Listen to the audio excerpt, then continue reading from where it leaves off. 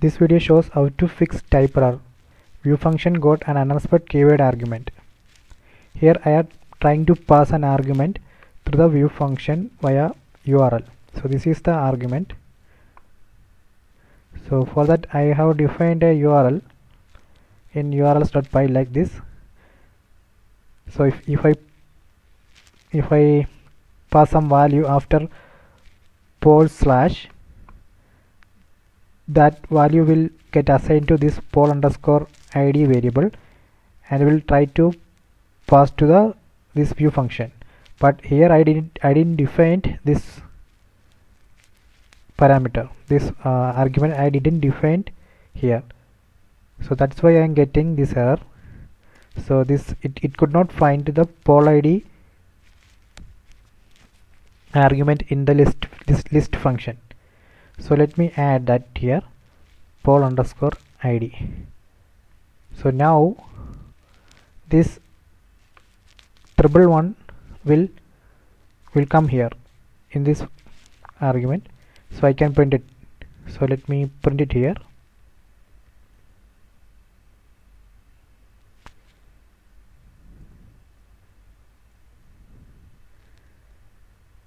So let me refresh. So you can check in the servers, so you can see it's printed. So let me change the value to some. Now you can see that it printed here, or you can print it in the HTML. Just pass that poll id here. So I created a dictionary with the value which I am passing. Then that dictionary I am passing to the HTML template. So in template I am printing that message. Okay, so now let me refresh. See, that value got printed here.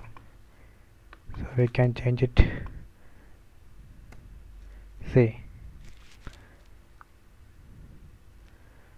so if you define a URL like this and we are trying to pass an argument via URL, you have to define that argument in the view function like this, otherwise you will get error.